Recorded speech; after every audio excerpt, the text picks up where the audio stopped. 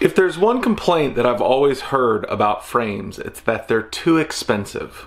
Well, I got to spend some time with Chris Leroux from Armattan, and we addressed that specifically. Why are frames $100 or more at times? I think you'll enjoy his answer. Bye. Ladies and gentlemen, I bring to you today the one, the only, the man behind Armattan Frames, Chris Leroux. How are you doing today, Chris? Very good. How are you, Michael? I'm doing all right. Now, you're coming to us from Thailand, right? Yes, I reside in Thailand. The company is actually based in Taiwan. Okay. Yep. Yeah, so the time difference between you and I is exactly 12 hours, That's correct. Which always makes scheduling interesting. So it's 9 a.m. here for me, and it's 9 p.m. there for Chris. So it's definitely always fun to schedule international folks. Well, I'm happy you're the one getting up early, not me. Yeah. I mean, adulting is hard. So let's go ahead and kick it off. Let's talk about Armattan Frames. And, you know, sometimes I like to get a feel for the business itself. So as a business, how many folks work for Armattan? It varies. Basically, we're a little bit different than, say, a retail store. Sure. Where a retail store will carry a bunch of different brands, a bunch of different products, and of course, if it's managed well, they try to carry products that do well on the market. And if they do that consistently, they can keep up the same number of employees, essentially. Whereas we more depend on the releases of our, essentially, of our new models. So we vary anywhere between about 14 to 35, depending on how well things are going and depending on the new releases that we have. Okay. Yeah, and probably the highest that we've had all at once would have been about, I would say somewhere about 7 or 8 months after the release of the original Chameleon, which pretty much took the market by storm. Yep. And the next big, well, I guess the following two big high points in our level of stats would have been again after the release of the Rooster, and then more recently the release of the Marmot. Yeah, I definitely saw all of those making big waves. It seemed like there were a lot of pilots that were flying them and loving them. So it was very interesting to see, because I think there's so many frames, or there were at one point so many frame companies to choose from, that to see such a huge market share means you must be doing something right. So what do you think were the design principles that led to the success of those frames? I think was the implementation of originally aluminum, basically because what it does is it allows, well, at least that was the design principle that I was basing my design decision at the time. It allows for creating provisions that you can't really create with just flat carbon sheets. Flat carbon sheets, you can only drill them one way, you can't drill them the other way. Right. So you're limited in terms of design, where if you had aluminum parts, you open the doors there for different design options. So I would say that's probably one of the main reasons. I mean, we did well prior to the Chameleon, back when we were using only carbon fiber. But yeah, definitely, I think the Chameleon is what really put us on the map, so to speak. Yeah, that's when we started hiring more people and seeing definitely a very steep upward curve in the demand for our product. What does your release cycle look like? How long is it? Well, some people say it's not often enough. Some people say it's too often. Too often, right? It's hard to hit it, to get it right. You don't want to stagger releases, but at the same time, I mentioned, there's just, for example, when you start having to lay off staff because you're towards the tail end of the shelf life of a product, that's when, as the company owner, then I start getting antsy about releasing something new. But I think it is something that, essentially, if we wanted to avoid that altogether, we'd have to release models too often. So it's roughly, for a flagship, about once a year. Okay. So we released the Chameleon on Christmas Day 2016, just before the end of the year. Then we released a Chameleon TI made of titanium on the same day the following year, on Christmas Day. And then after that, we could have been ready to do the same thing the following year, but what we had faced the 2 years before that is that you release something on Christmas Day, and literally within the month or two from there, you get hit by the closure of China, Chinese New Year. Right. And this really affected our ability to not run out of stock, essentially. Right. So with the Marmot, I decided to wait until China rebooted. And the factories went back to full production to release it, and it actually did it made it a lot easier. It made it a lot easier.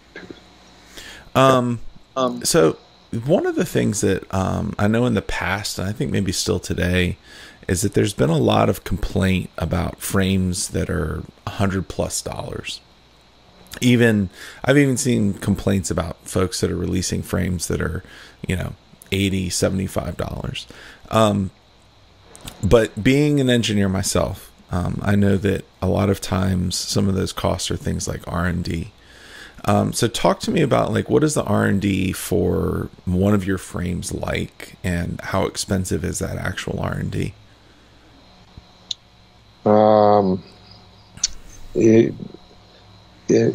I think to answer that question, I need to go back a little bit in time. Okay. Where basically, if we look at the Chameleon, for example, we started off with a frame called the Fusion. Fusion meant fusing metal and carbon fiber together. This model was never released. We ended up moving in a completely different direction, which ended up being the Chameleon. And between these two projects together, like, we're looking at a year and a half. Sure. Producing parts, testing, assembling, testing, and most times reproducing a second round of prototypes, and then improving things. This mainly comes from when you get the product and you start assembling it, and not necessarily just assembling the frame, but actually building it and putting the components on it. Right. It's when you run into things, and it makes you think, like, well, maybe we could definitely improve this, we could definitely improve that. And then from there, we go back to the drawing board, make some changes. And so it really took a long time for the first iteration of the Chameleon line. And from there, if we're looking at other similar frames that use aluminum, like, for example, we just released a Tadpole recently. That was much faster. Because we, for one, we have good relationship with a metal factory. This was part of the struggle originally. We went through a number of different places and had them cut.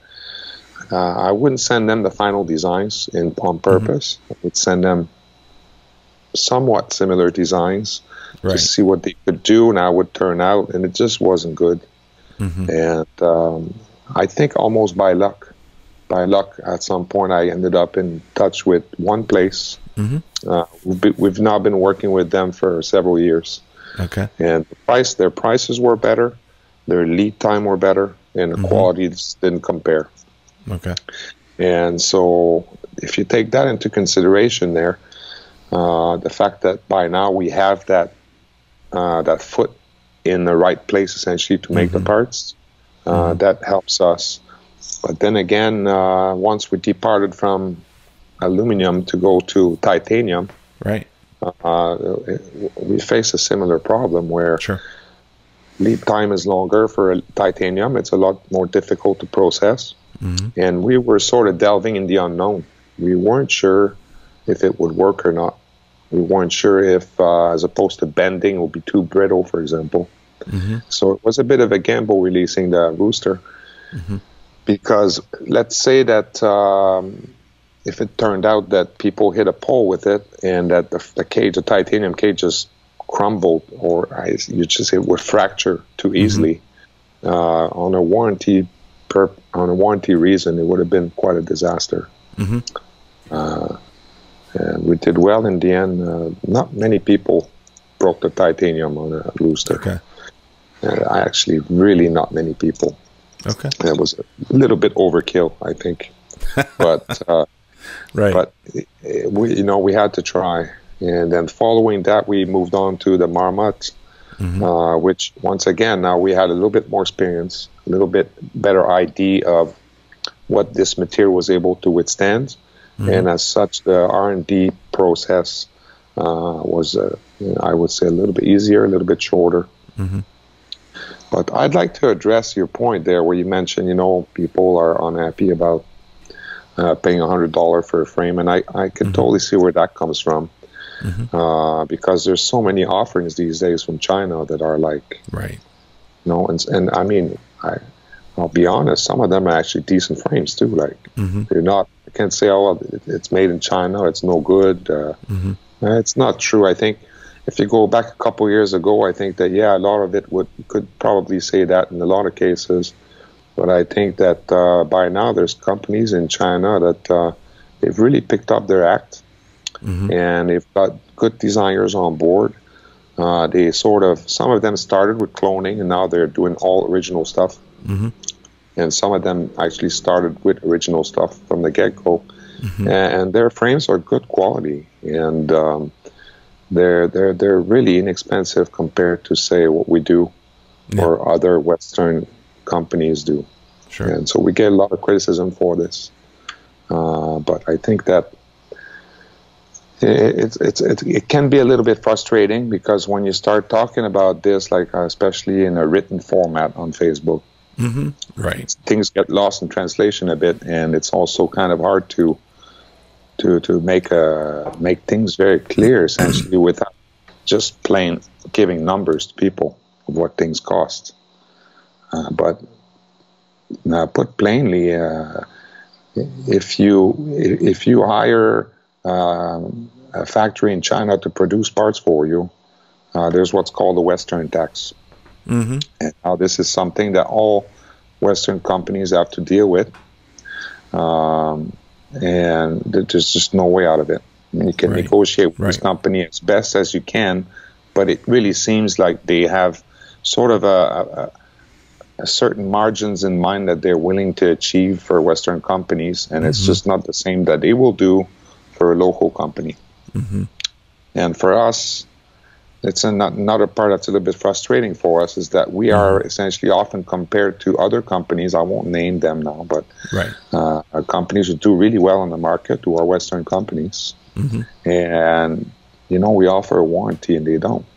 Right. So when it comes to a pricing structure, we simply can't, in a way, be compared to these companies, because we charge the same or less for a frame that has a lifetime warranty, and then of course we can't possibly be compared to companies that operate out of China. Yeah. Right. I'm actually don't really have much of a problem mentioning numbers here. For something like the original Chameleon, we sold it for $95. Yep. Main plate cost us about $24 to cut. This includes the material, of course.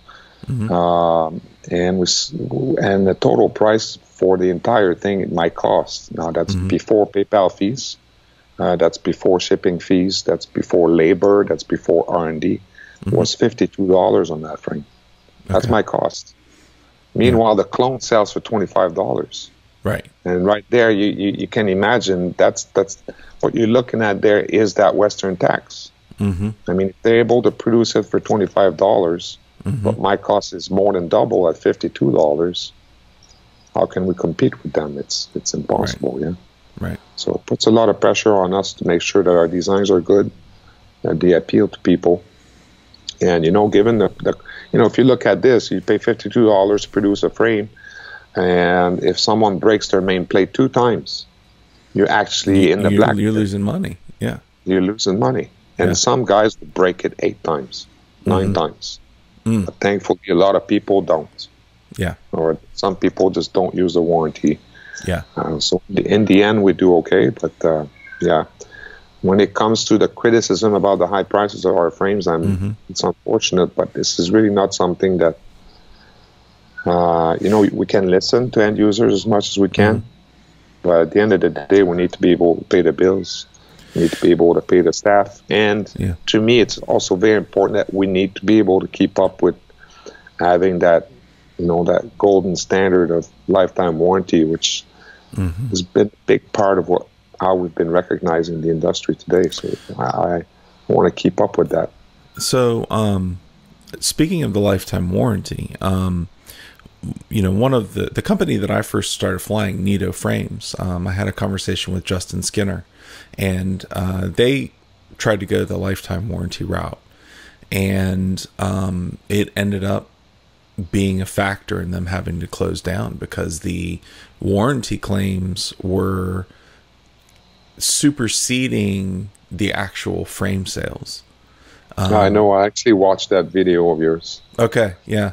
Yeah. So I'm familiar with that conversation. Yeah. And, you know, I mean, it's unfortunate. And I think offering a lifetime warranty is a huge risk. And I'm sure you're aware of that.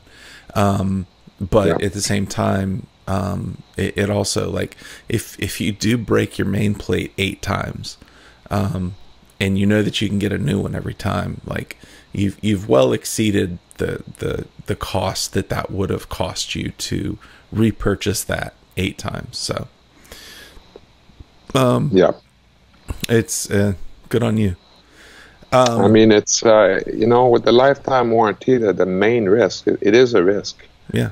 And the risk is that we really depend essentially on keeping business up.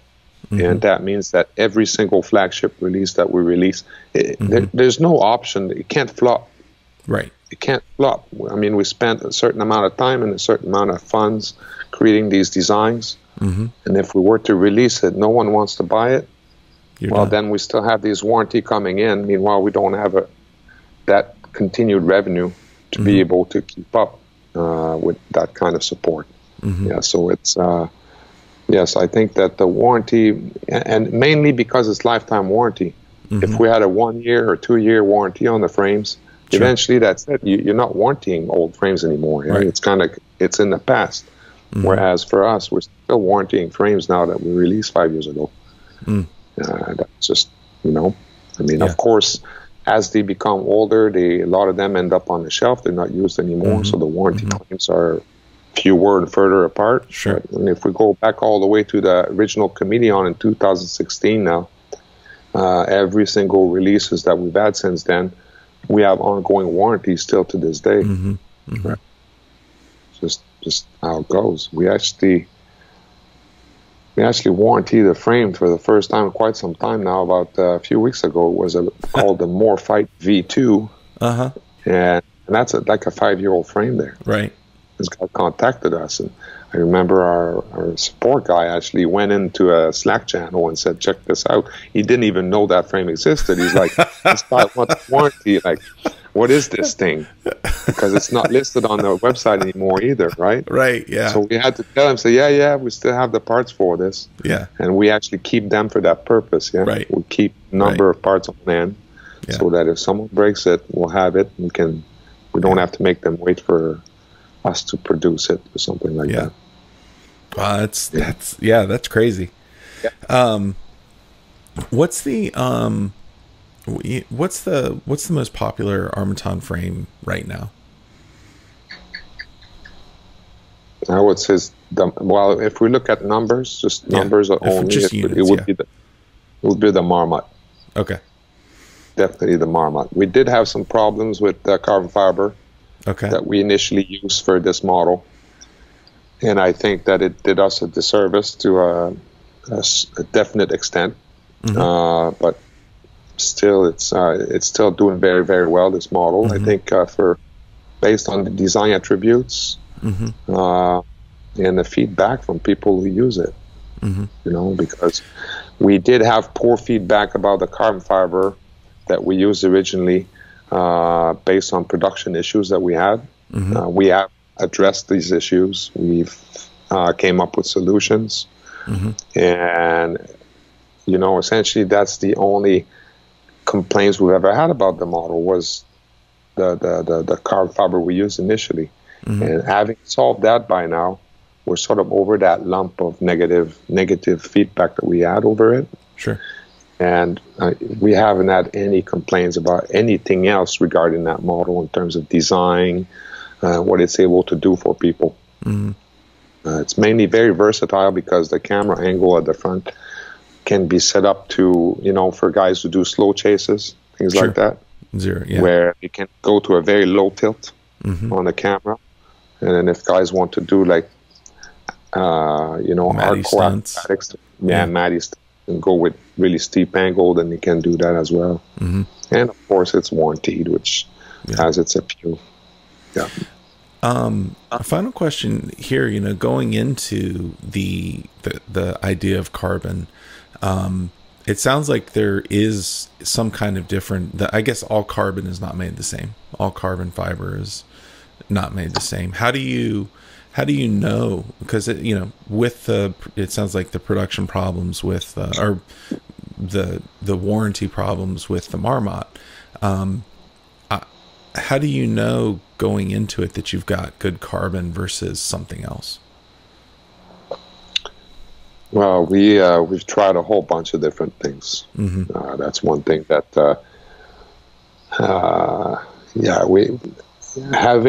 because we don't contract the machinists, we only purchase the carbon fiber. Sure. And and from there we're able to try a whole bunch of different things. And we've tried what's called the quasi-isotropic, for example. Tried different grades, and I say grades, I mean, frankly, it's hard to say because when you look at it, it may look the same, but we tried different grades of carbon fiber. And grade has a price, right? There's a price range as well. You can go with some stuff that's cheaper, that's mainly made in China. Yeah. And and in terms of how do we know it's good, there's essentially two ways. One is the feedback from testers who crash them, who use them. And of course, the real test is once they end up in the hands of the masses. Right. Yeah. We're able to look at warranty numbers and say, well, how are we doing with this product? Hence, for example, why we ended up abandoning the quasi-isotropic. It was really cool. It was really trendy. But at the end of the day, for this type of application, it's just not as strong as unidirectional carbon fiber meant to have the strength in the arms, for example, right? And the other way is that we do stress tests, which are very basic now. We don't have any presses with gauges or anything like that. We basically use a scale on a hook where we'll pull on the parts and look at how many pounds of pressure it'll take before it fractures. And also we look at the way it fractures as well. So what we want to have is a carbon fiber that breaks clean. If you have a carbon fiber that once it's under a lot of stress, it starts delaminating the wrong way. Then you know that it's not as good. It'll cause more problems for pilots. Carbon splinters. I mean, to this day, there are people who say, the what we call the space grade carbon fiber we use on the Marmot is not good. And I'll tell you, Michael, it's really, really unfortunate because it simply isn't true. The carbon is vastly superior than anything we've used before. This is what the samples that we were working with were telling us. And this is what a number of pilots will tell you today, that they have never flown a frame that would take so much abuse. But what happened is the companies, you see, the company that we purchase it from, they're not actually the people who make it. Right. They purchase it from other companies who make pre-preg carbon fiber for the space aeronautic industry and space industry. And what happens with pre-preg is it's essentially pre-impregnated, and it has to be kept in a cool place, and it has a shelf life.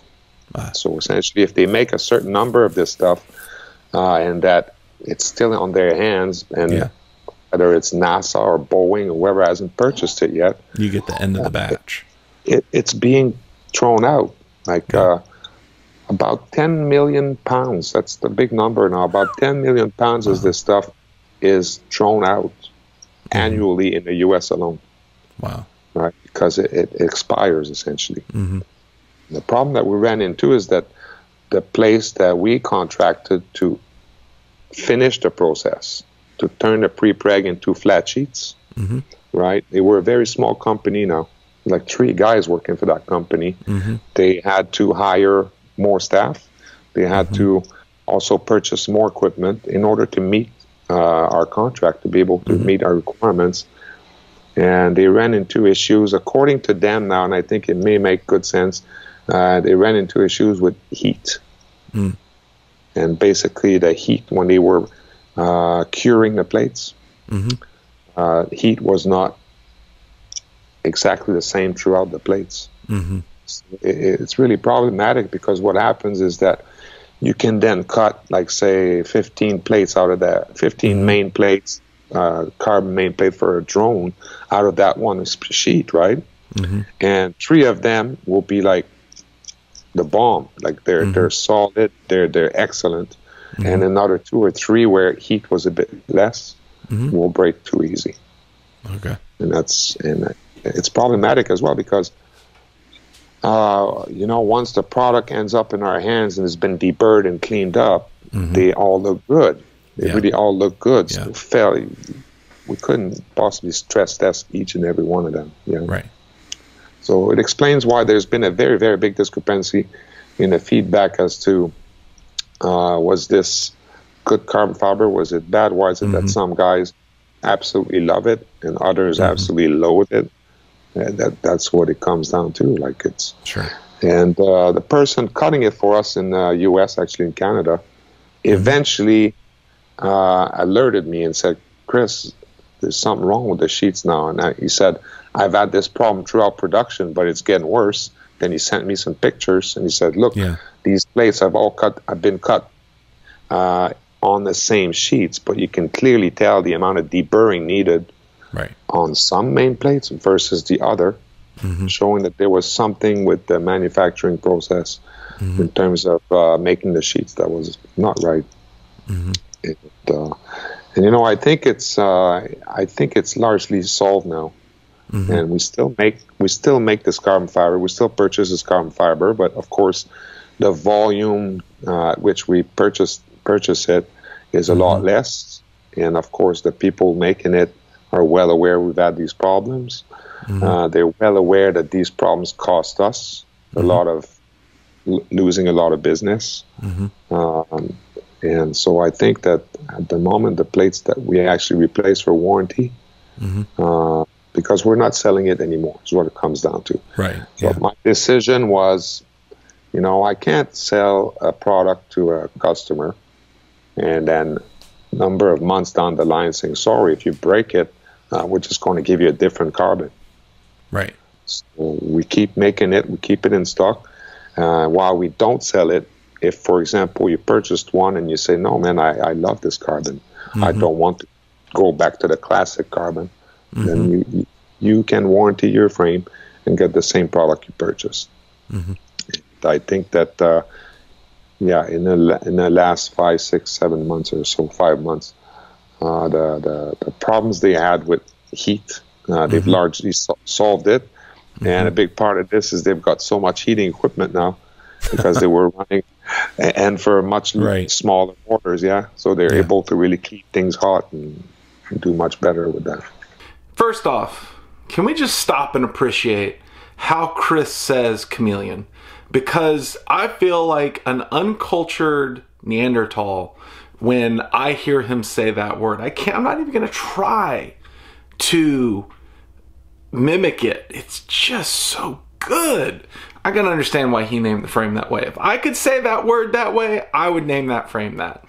Anyways, Chris makes a lot of good points. With a lifetime warranty, with the cost of the carbon and everything else that they offer in their frames, the frames are not cheap to make, and therefore that translates to a higher cost for the customer. For better or worse, if you like it, you can get them. If you don't like it, you can go somewhere else. But Chris makes a very strong point. In our next episode, Chris and I talk about the origins of Armattan. And specifically, maybe you didn't know this, but Armattan's first quad frame used aluminum arms. What do you think about that? Anyways, as always, I would like to thank my patrons. You guys are great. And I just want to let you know that if you are a patron, then you get a podcast version of all these episodes in one go as soon as the launch date comes. It is something you can plug into a podcast player and it notifies you immediately as soon as it goes up. Occasionally I get them out early. If you're looking for a podcast version, then the Patreon page that I have set up will get that for you. In addition, I'm talking about adding some more perks to my patron. Things like maybe a Facebook group, we'll see. But if you're interested, links in the description below, as well as links to all of Armattan's information. I hope you all have a great and fantabulous day, and I will talk to you soon.